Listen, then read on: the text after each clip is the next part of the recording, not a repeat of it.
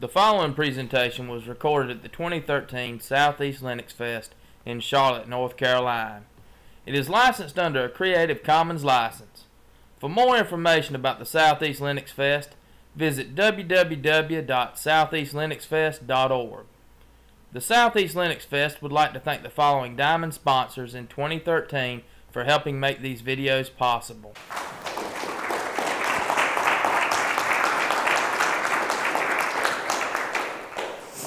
All right, guys. Well, I'm Frank J. Hackett.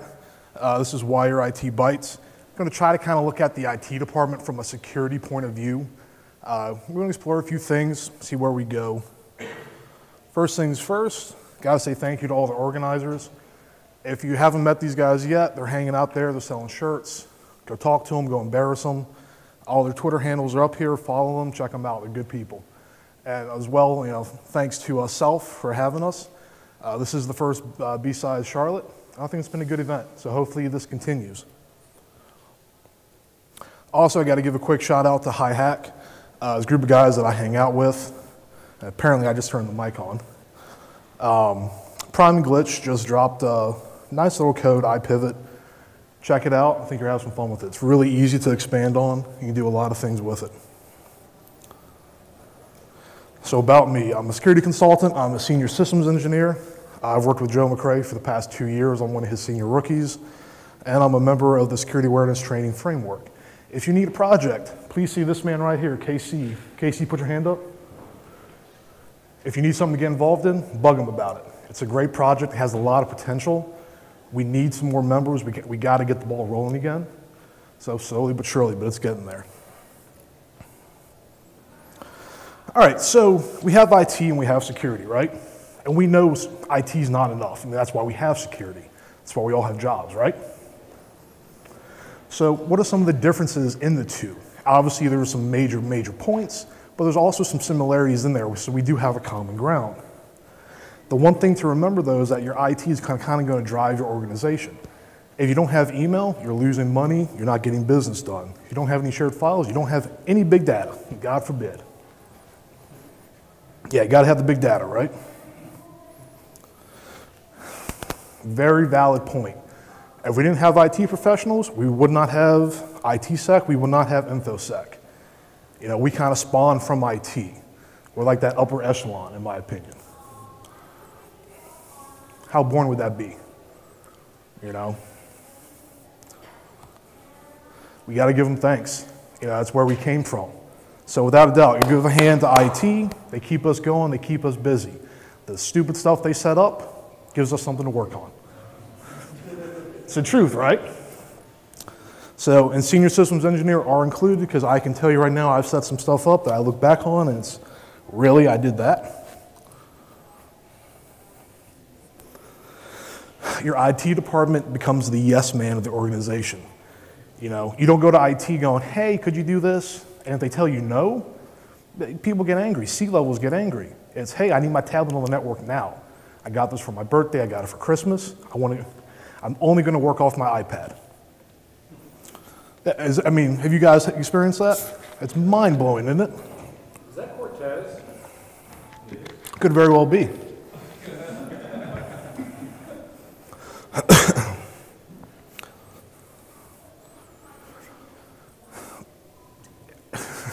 I love this picture. This is IT at the end of the day when security gets done with them. They go home and they drink. They look at it, well, what's the big deal? Why do we need all this security? What is this stuff really going to do for us? Well, it's an acceptable risk. We can live with this legacy system. We have to have it. And then, of course, they need their Java. Everyone needs Java, right?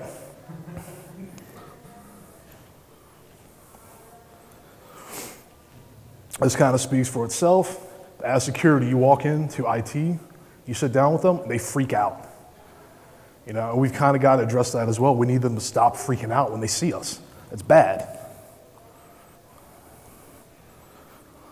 On the InfoSec side, okay, security thinks your baby's ugly when you're talking to the IT department. That's hard to tell somebody. If you're a consultant, if you're a security for your organization, has anyone sat down with the group of IT and gone, this is terrible? Or talking to your devs.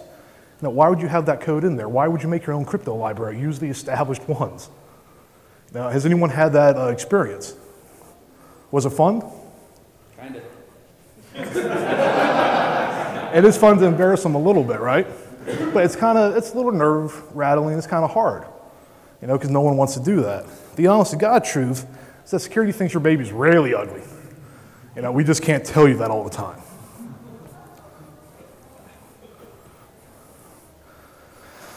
You get a security person, everyone's a noob, right? We're that upper echelon, so everyone below us is, oh, why would you click on that? You don't need Java to get your job done. You don't have a go-to meeting every single day. I knew you would like that one.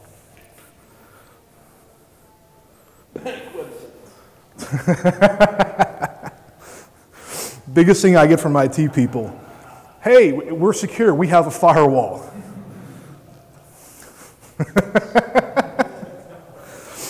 And you know what? That's what I used to say when I was only a network administrator.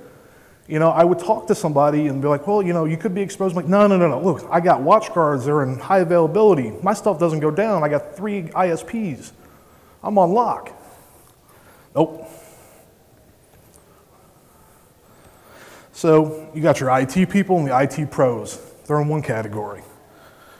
You throw in your InfoSec people, they're in another. But there's also that intersection, that common ground. That's what we're going to talk about. That's kind of what we're going to explore. Now, I went looking for some mission statements, and I found these two. The first one is a InfoSec mission statement. The second one is an IT department mission statement. If you read through these, they say the exact same thing. You know, it's not complicated. Everyone wants the same user experience. They want to make it better. They want to make it more secure.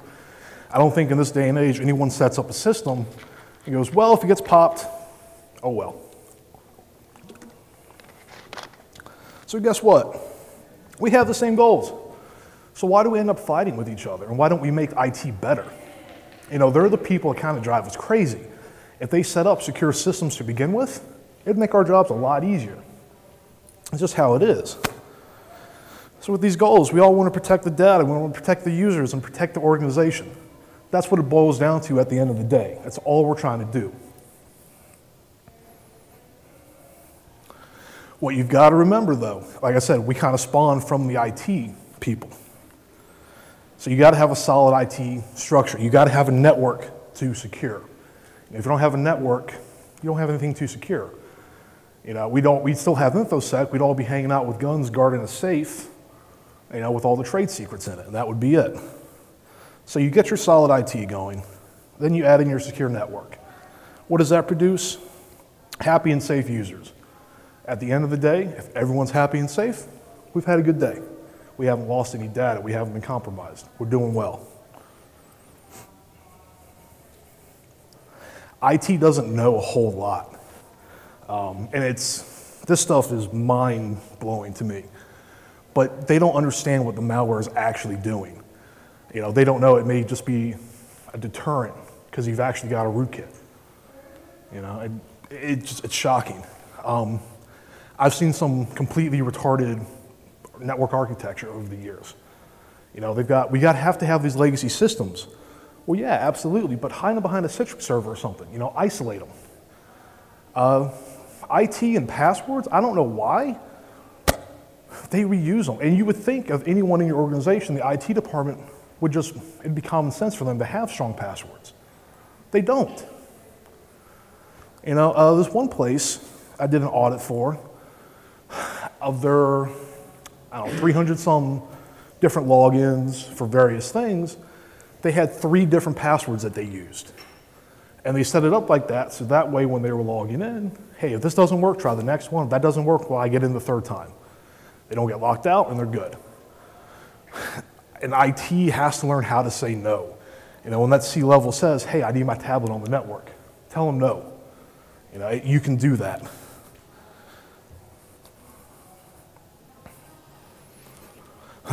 Strictly your IT department isn't going to save you these days. You know, you can have as many blinky boxes as you want. It's not going to matter. I mean, some are necessary, right? You have to have a firewall. You know, you should have gateway antivirus. You should have an IPS. But it's not going to do everything. You know, at this point, patching's not enough. You've got, look at, again, go back to Java. How many Java patches have come out in the last 2 months? I mean, anyone have any idea? 15 with the 21 and 19, so Yeah, that's a lot. Yeah, I mean, so how do you, if your security posture is, well, we're just going to keep everything patched, we'll be fine there. Well, if you've got one box, that's feasible. You've got 10, maybe.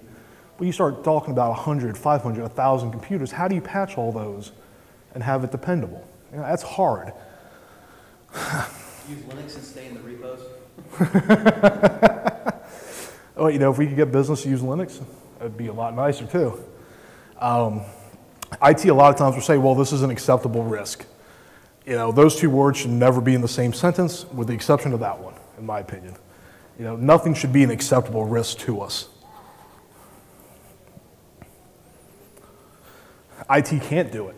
You know, every day, all these new vulnerabilities come out, new exploits. It's hard for us to keep up with the stuff, right? You know, has anyone seen like the Mimikatz Alpha? Brand new. Yeah, it's hard to keep up with this stuff. You know, if it's too much, if we can't keep up with it, we can't expect them to keep up with it. We can't expect them to have everything hardened against it. And the other thing, you know, IT's already got a lot to do. If we start piling tasks onto them, it's just going to overload them more than they already are. So we've got to educate them, without a doubt. In doing so, and this is something I struggle with personally, don't talk down to them. That's easier said than done, because they will frustrate the hell out of you. It's just how it is. You know, work with them, expose them to some new ideas, some new solutions. And you know what? In the process, you're going to get exposed to some stuff that you probably haven't thought of either, because it's a different side of the game. You know, when you're, IT's hard to train, because these are computer people. They know everything, right? What I've had much better success is actually going, hey, look, here's MSO867. Here's what it does. Here's my shell. Here's what I can do with that shell. Versus, well, you got to patch against it. You know, you got to take kind of a different angle for training, and I think make it more hands-on for them so they get an idea. You know, show them the shell and say, look, this is what ties in. It's not just that red tick on Nessus. You know, it's actually pretty bad. And why don't we audit our IT departments more? Because that's kind of where all these problems stem from, right? You know, our IT, our devs. Go through, look at their password policies. Not your organization policies, but just within the IT department. You know, they should have probably stronger rules. Just how it needs to be. Explain everything to them. Say, this is why, you know, we need to correct this. A company that I work for, the last year, that's been my job, is getting them kind of more secure, essentially. Started off with a report, and we had a meeting, and we went through the whole thing. It was boring as hell to me, but it opened their eyes, and they got to see and kind of correlate of, well, this is why we need to turn off SSL v2. You know, get rid of the idea that security costs tons of money. IT never has a big enough budget as it is. So if you're trying to hit them up with ideas, they may just freak out that, well, now, you know, I'm going to lose even more budget, yada, yada, yada. As I was saying before, you can't train them, you got to demonstrate. You know, they're computer people as well. They may not have some of the same skills that we have, but they know how it works at the end of the day. If you're going to try to go down this route, you've got to communicate. You know, it's key. If you're not talking to them, if you're not talking correctly to them, you're going to have huge issues. You know, stop fighting with each other. It doesn't help the organization at all. And then kind of a new concept that I just saw, it was, you know, can the help desk, can you get help from the help desk? Well, a guy by the name of Mick Douglas, which, great guy if you haven't met him. He did this talk at AID called, you know, Help from the Help Desk. Definitely go on, check this out. He's an IR guy, and pretty much what he talked about was, hey, you know, users calling with malware to the help desk, well, why don't we have them, you know, kind of go through a flow, start collecting information for IR. Makes it a lot easier, so now you're getting help from the help desk. It was a really cool concept, definitely worth checking out.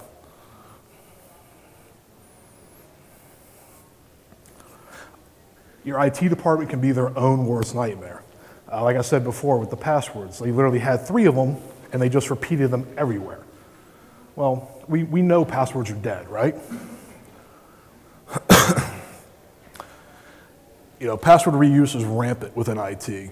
But then you start looking at stuff like your firewalls, your routers, your switches. Why aren't they using 2-factor authentication? It's quick and easy to do. Where I work, you know, we manage firewalls for customers. So we've got 250 firewalls or so. To set up 2-factor authentication, it literally took me 5 minutes to set it up on the server side. That's it. Actually, the gentleman just walked in, Wicked Systems. You know, for the 2-factor, it's great. I use Duo myself, and I absolutely love it. You know, if you're not using the stuff already, you should be. There's no reason not to.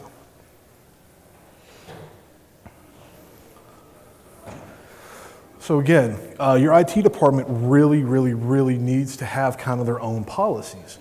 It's something that's global and works for the rest of the organization. It doesn't necessarily work for the IT department. You know, they should have stronger passwords. Passwords that get changed, they have more to manage. You know, get them some password management software. There's an application, I can't remember the name of it. It's the coolest thing ever. Keeps track of everything.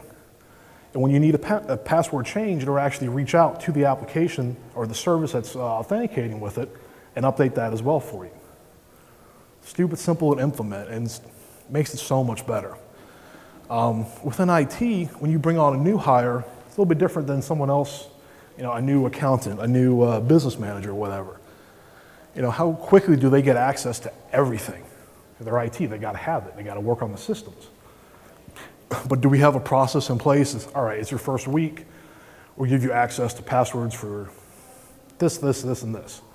You know, they don't necessarily have to be, you know, domain admin to do their job. And then how quickly can you get rid of someone in your IT department? If someone gets fired, somebody quits, how quick can you change all the passwords so they can't come back to bite you? That's something we went through as well. And it was like, wow, we got to make some changes. And that's where, for us, that's where that 2-factor on all the routers came from. IT is lazy as hell. You know, they'll get by, they're the yes man and they're lazy. They're going to do whatever they have to do to make the user happy at the bare level. And very rarely does any engineer go, well, I'll go above and beyond to do my job. If you can break that cycle, that's great. You know, and we have different goals. Security wants security. IT wants uptime. They want the reliability. You got to kind of reach out to them and like, look, that's awesome. You've kept the Windows server up for 300 days. But you're vulnerable to this, and this. You know, teach them it's okay to reboot something every so often. Every place has the know-it-all. Stay away from them. It's only going to cause you drama. It's going to make your job miserable. Stay as far away as possible.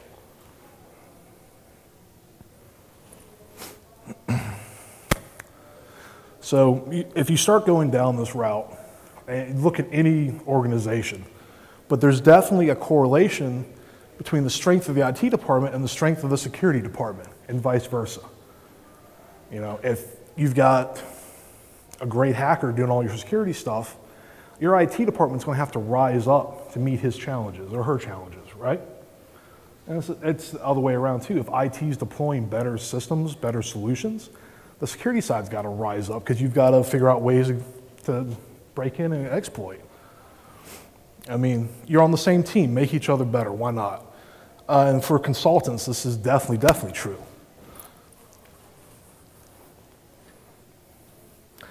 You know, so the security side, you do a pen test, you give them a report. If all you're doing at the end of the day is going, well, your network sucks, here's my report, pay me, you haven't done any good to that organization at all. You know, work with your IT department, work with your customers. You know, we want to make everything better, right? So you start going down this road, you may get to the point you got to relax a little bit because now you've got IT doing their jobs. So, you know, you've gone through, you've done the audit, you've got some better policies and procedures in place for your IT department. You know, now you're working smarter, not harder. And honestly, do any of us just want to sit around and add snort signatures for the rest of our lives? I can think of 10 things I'd rather do at work than that.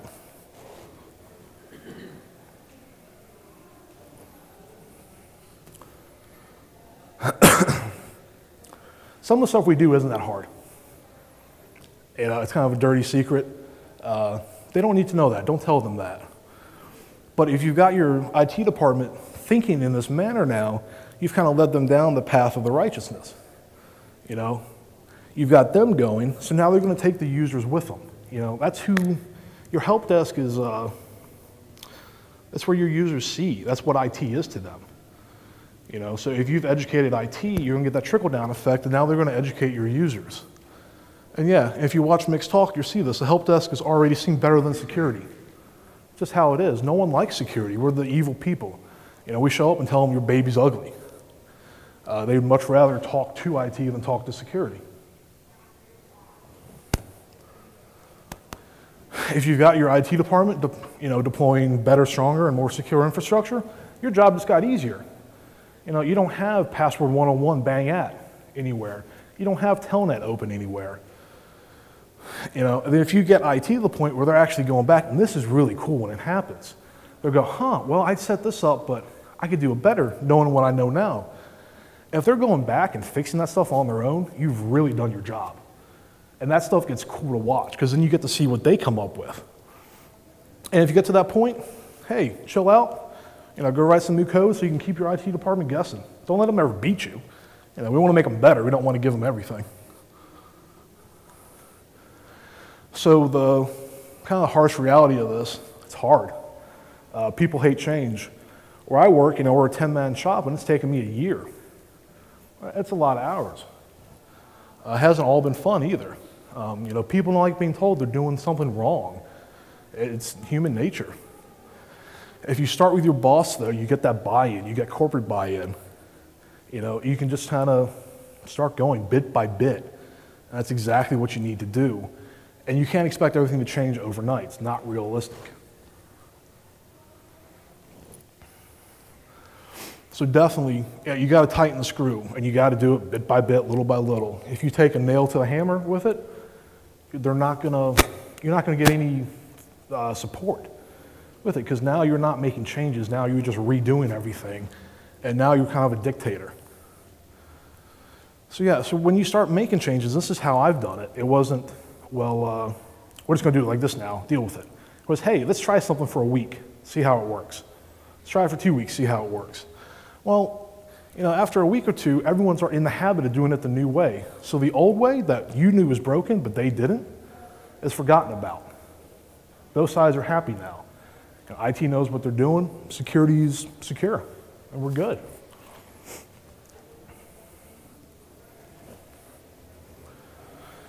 Everyone's human, you know, even you, awesome security guru. You know, part of life. There's always going to be some resistance there, just how it is.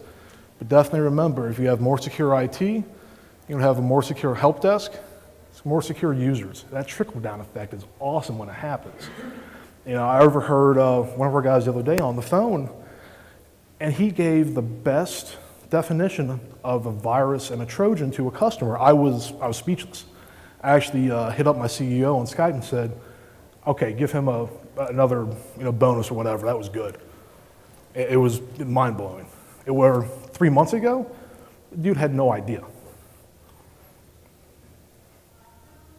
So yeah, trickle-down effect is awesome when it happens.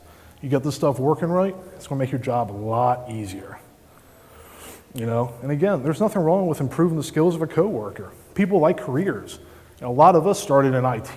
And that's where I got my start, and I think for most of us, that's where we got our start. You know, it's that stepping stone. So if you're helping making them better, they're going to help make you better as well.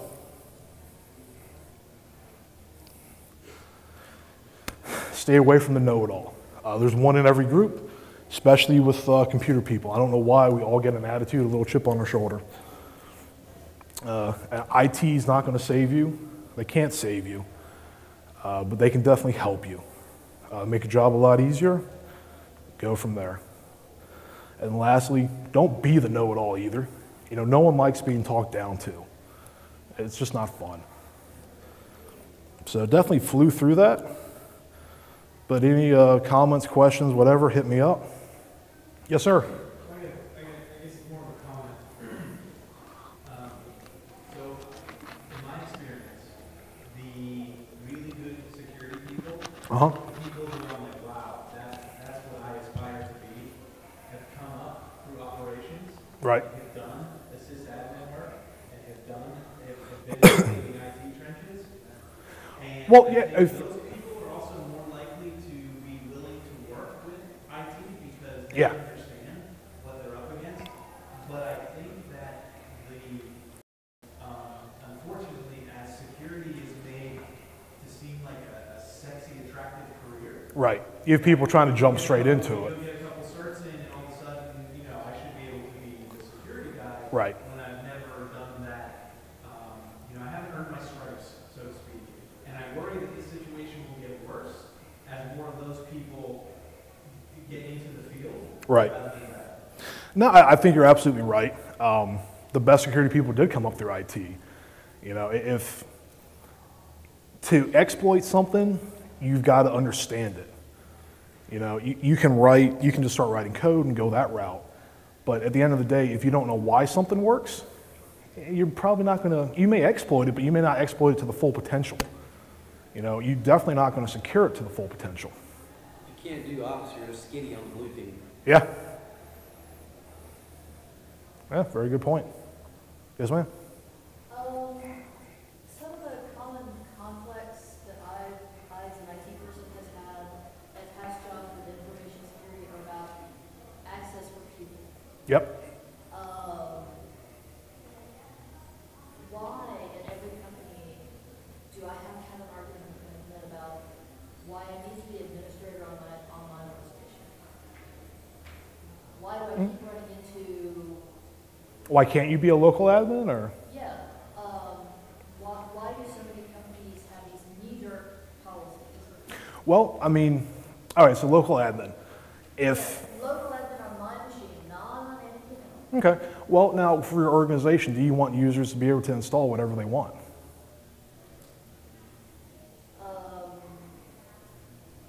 Well, you can get It's a tricky question, though. you can get users to agree to a policy that they will only install. Now, do you think everyone is honest? But they all but- get the machines. They'll send you emails saying your machine got compliant. It's got Yahoo toolbar. Right. But what about the stuff that gets installed you're not aware of, though?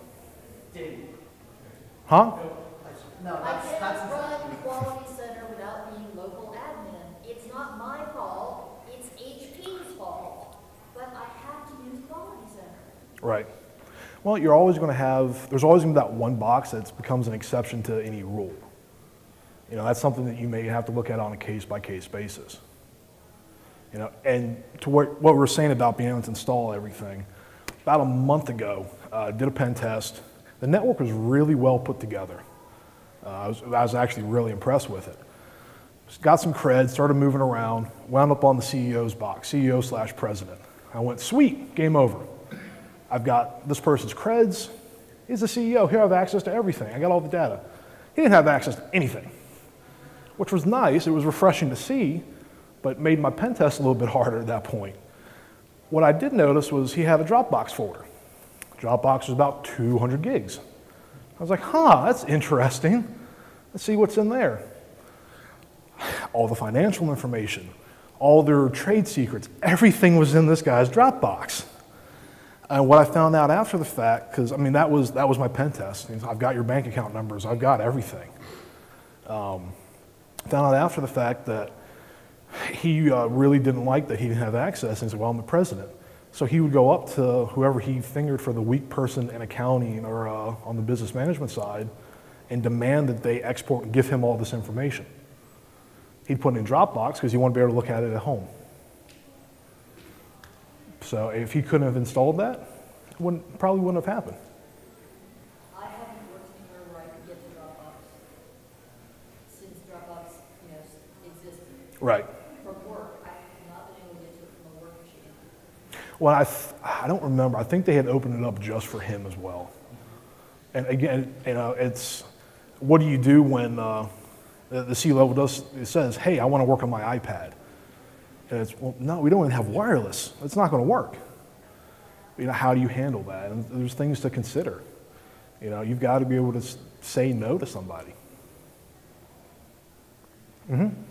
I think the big thing with expectation management in general is, you know, I hear what you're saying from the IT side. And, you know, it sounds like they're trying to restrict you into a box, but really, I think from the spirit of most organizations, I think most people would say that it's not a matter of you can't do this, it's what is the minimum that you need to do to get the job done. And so from a perspective of, you know, you need admin rights to run a quality center, that's an HP problem, then there's got to be a way to provide an alternative solution to allow you to launch HP Quality Center as an admin. Or, if that is not possible, then they need to grant you an exception and document the risk that, number one, you have an admin access, and you have the capability of installing other things besides HP Quality Center that could put the organization at risk. Well, it's not install Quality Center. It's running it. Sure. Yeah. It's apparently a lot of fun because they keep coming up with solutions. Oh, if we do this on the machine, it can run about rights, and it'll work for a week or so, and then. Yeah, so they keep giving you Band-Aids and not a fix. Usually the answer on something like that is, I mean, so the first thing is you justify the business case. Like, okay, I legitimately do have this thing. And it won't run without administrator rights. And at that point, what should be happening is somebody should be finding a way to, because really we don't want you to be the local administrator on your machine, period. You shouldn't need to be. You can just run that. You could maybe be spinning up a VM and operating that out of the virtual machine and do nothing else. The big issue is that you or me or anybody really shouldn't be running as admin on their desktop because they're touching the internet with that thing. It's gross. Don't do that. Yuck. So if you're running this application that is just really incredibly poorly behaved and requires you to be an administrator, then usually the sane approach there that may or may not be happening is then encapsulate that. No, you're not doing that on your own machine. Now you're doing that in a virtual machine. Hopefully, maybe you don't need to go outside the network or anywhere, and you can firewall the heck out of that thing. And at that point, it kind of becomes a non-issue because now you're not operating as administrator there. Mm-hmm. You're getting what you need done, but you're not exposing yourself needlessly to a lot more potential issues, which is what they're trying to do. Yeah, the challenge is not necessarily to say no. I mean, that's easy. Anybody can say no. The challenge for security folks is to say yes with caveats and with documentation behind it, so that if something were to happen, and this is a business decision to run something in a escalated fashion, something were to happen, you know, from a security perspective, we want to make sure that security has at least identified the risk. We've done everything that we can do from our technical capabilities to mitigate that risk.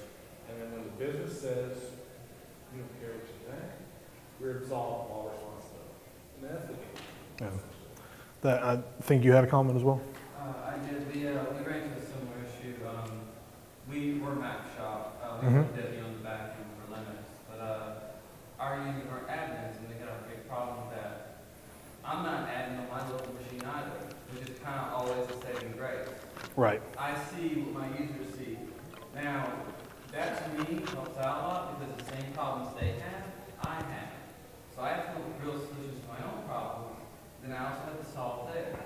It gives a common ground. Yep. A lot of places I've seen where IT, especially, or even InfoSec, they're admins on their machines, but yet you're not allowed to be.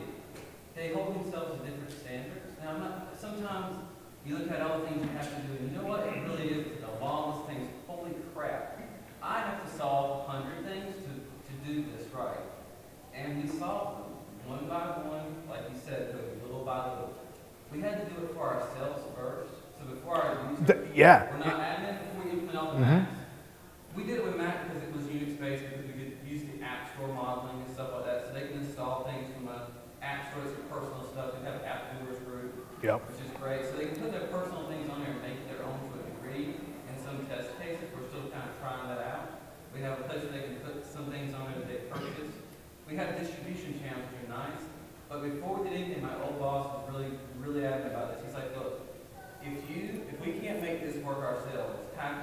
anyone else to operate day-to-day without this. So we had to solve it for ourselves. We had to run it in, I think we ran around 30 Macs in a division that's now 300. We had to run one Mac in every department and fix it for the person who had the largest need. These are business managers, people who dealt with a lot of different applications. Right. And for us, the answer to your situation, we solved with Citrix. We put the application, ran it as an admin in a localized box, and they launched the application through Citrix, and it can execute as a local admin. You can only view that application for visibility. And also it's available on the iPad that way, which is kind of nice for the iPad receivers. Yeah. So we invested heavily in Citrix and worked with the Citrix admin. With that, and I love Citrix in times like that. You work with the Citrix admin, so that's a partnership with IT that we need to do a better job of, as opposed to trying to solve everything from a security perspective. Exactly. Well, it's just, we're an operations IT. We're not central IT. And we're not InfoSec, to be quite honest. We're not security. We aren't. We just had to learn it because for us, our platform, which is Debian and Mac OS 10, don't have a lot of InfoSec people in there. Right. I mean, especially, it's mostly Windows for our world. There's nothing wrong with that. We like that they're really knowledgeable about that. So we have to kind of learn and then grow as well. But the biggest thing I can say that helped us out with my associate vice chancellor, who is really, really high up in our organization, isn't an admin on his box. No one else from him down ever complains. And when I say my director, my boss is not an admin on his box, the person who sits there is like, well, if he has to wait for a solution, and he does sometimes, then I can wait for the solution as well. And that's how we were able to kind of open up that bridge of communication. And honestly, we could solve operations because it didn't just fix it for the business manager that needed to run the HP software, run the accounting software. It fixed it for the person who was a third shift supervisor who needs to run this piece of software and doesn't even know how to use the computer very well. It was really an idea of leveling the fields, understanding, like I said before, not talking down to people, having a good conversation with them. It took us 2 years. It's a process, man. It really is. But kind of what you're saying, it's like lead by example. You know, hey, look, I'm not a local admin. I get my job done. On the flip side of that, applications that install without being an admin sometimes break things, like Chrome can be installed by anybody. Right. And then SharePoint doesn't work, and all these other apps. And have you seen IT coming back to security to ask to break things that are actually more secure? So I'd much rather have them running Chrome than running IE8. But IT is saying, or the desktop group is saying, how do we stop Chrome from being installed? We only want them on IE8 with Java 1.4. Right. It's crazy. But they're like, put this into the content filter, put it into the IDS, if it sees the user agent string. Have you had to respond to that with the mobile companies? End of story. Okay. Yeah. Secure the desktop down. Absolutely. I was going to say that earlier, last company I worked for was a government contractor, and that's what they started doing this recently. They got bought by another big one, and it's a lot of call centers, so you don't want people installing crap on front, but sometimes they do need administrative rights. So you have a way of delegating permissions to certain things while giving them other permissions to other things. They can't install something, but they might be able to run it. Either that, or you can do something as simple as non-persistent images. There's a Reboot every week. Let them install whatever the hell they want. Your equipment is only a week long at any given time. there's a piece of software I can't remember the name of, but allows you to launch the application, and you can request to run it as administrator, and your IT department, or whoever's in charge of that application, has to literally click and go, okay, they can run this. Can't think of the name of it to save my life, but I've got one customer that uses it because they've got a business application that has to be run as admin, and that's the way we've gotten around it for them. Sounds to me like Windows needs the concept of SUID execute. Yes, exactly. It'd be nice. So thank you guys very much.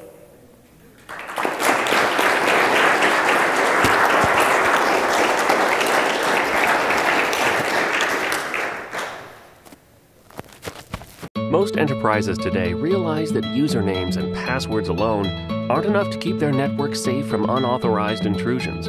That's why two-factor authentication has gotten so popular lately. It adds that extra layer of protection enterprise networks need to stay safe. But what you may not know is that some two-factor authentication solutions, they're better than others, like two-factor strong authentication with Wicked.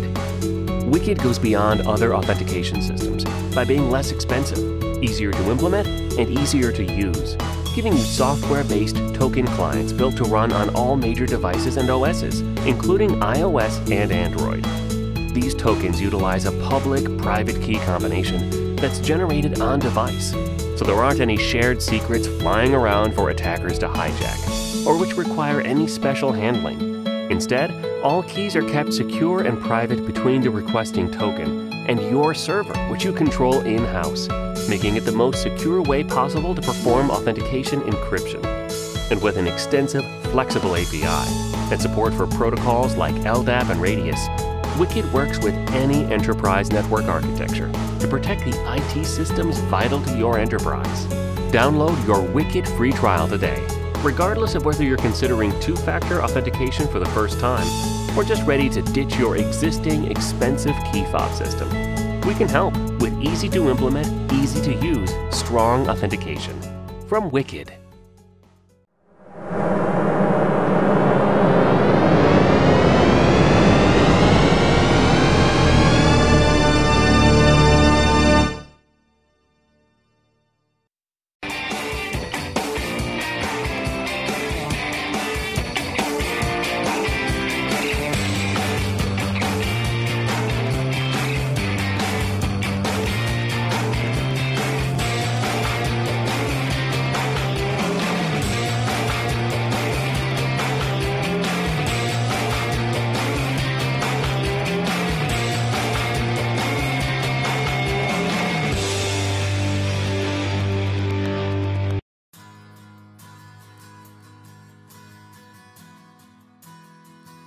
Cloud stacks are everywhere. This is the way to better utilize all your resources, and it makes managing all your resources pretty easy. All of the innovation is happening in open source. The collaborative nature and of the community and the speed at which these deficiencies, these bugs are getting discovered and fixed is a thing that really shows the power of the open source community. It is global, and it's definitely because of the users. Community people are extremely friendly and always ready to help. If you go onto IRC any day, you'll see these guys helping each other out, and they're all doing it like in a selfless manner. The product is transparent for everyone. Everyone can look at the code base. Everyone can see how CloudStack is being built. Nothing is proprietary. Everything is open. In many ways, it's absolutely vital to the ongoing health of CloudStack. The most exciting event in recent memory for me was our first developer boot camp.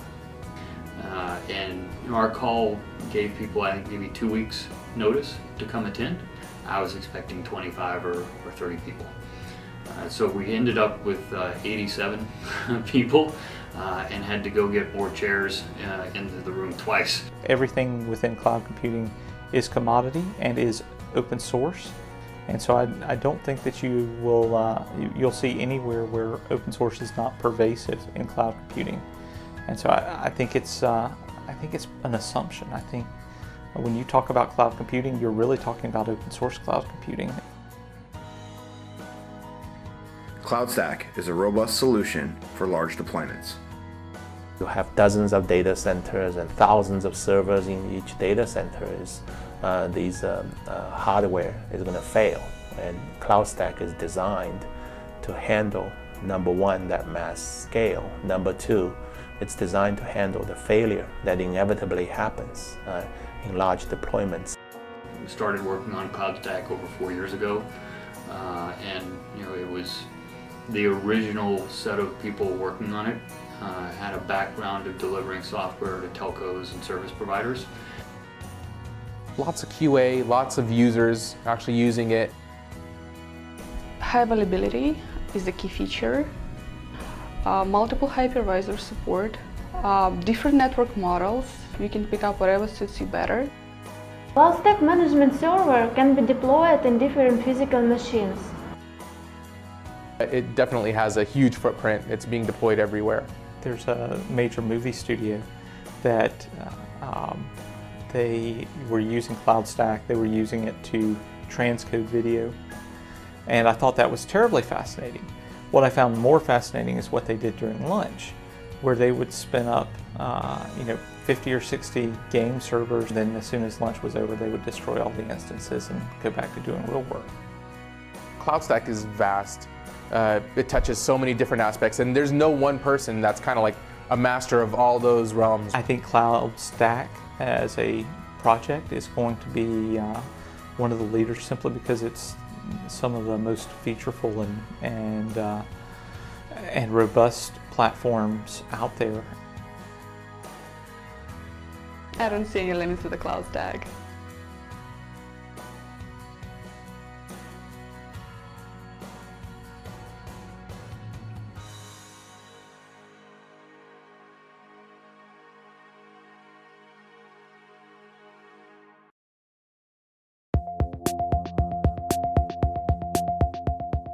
When we created Asterisk over a decade ago, we could not have imagined that Asterisk would not only become the most widely adopted open source communication software on the planet, but that it would impact the entire industry in the way that it has. Today, Asterisk has found its way into more than 170 countries and virtually every Fortune 1000 company. The success of Asterisk has enabled a transition of power from the hands of the traditional proprietary phone vendors into the hands of the users and administrators of phone systems. Using this power, our customers have created all sorts of business-changing applications, from small office phone systems to mission-critical call centers to international carrier networks. In fact, there's even an entire country whose communications infrastructure runs on Asterisk. Digium has always been about creating technology that expands communications capabilities in ways that we could never have imagined. And that's part of what's game-changing about Digium. Today, we're doing it again, this time by introducing a new family of HD IP phones that extends control of the user all the way to the desktop. The launch of these new products represents the next phase in Digium's history of innovation. These are the first and only IP phones designed to fully leverage the power of Asterisk. When we first discussed our expectations for building a family of phones for use with Asterisk, our requirements were pretty simple. We asked the team to build the phones such that they were easy to install, integrate, provision, and use.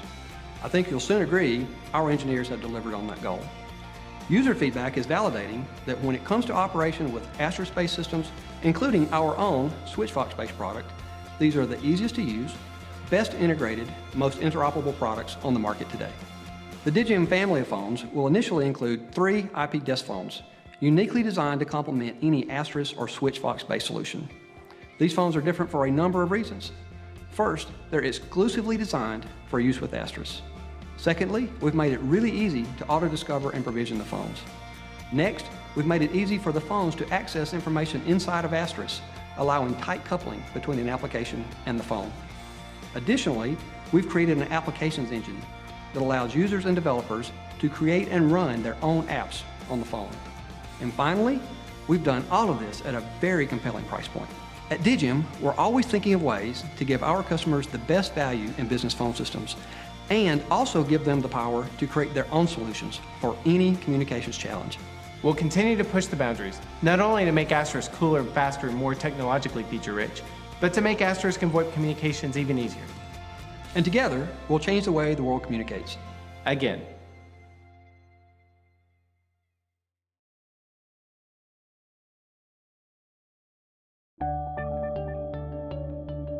Your customers rely on your website or application. If it's slow or non-responsive, it infuriates your users and costs you money. Keeping your business-critical systems humming along requires insight into what they're doing. Your system metrics tell stories that can reveal performance bottlenecks, resource limitations, and other problems. But how do you keep an eye on all of your system's performance metrics in real time and record this data for later analysis? Enter Longview, the new way to see what's really going on under the hood. The Longview dashboard lets you visualize the status of all your systems, providing you with a bird's-eye view of your entire fleet. You can sort by CPU, memory, swap, processes load, and network usage. Click a specific system to access its individual dashboard, then click and drag to zoom in on choke points and get more detail. Comprehensive network data, including inbound and outbound traffic, is available on the Network tab, and disk writes and free space on the Disks tab, while the Process Explorer displays usage statistics for individual processes. The System Info tab shows listening services, active connections, and available updates. Adding Longview to a system is easy. Just click the button, copy the one-line installation command, then run the command on your Linux system to complete the process. The agent will begin collecting data and sending it to Longview. Then the graphs start rolling. Use Longview to gain visibility into your servers, so when your website or app heats up, it stays up.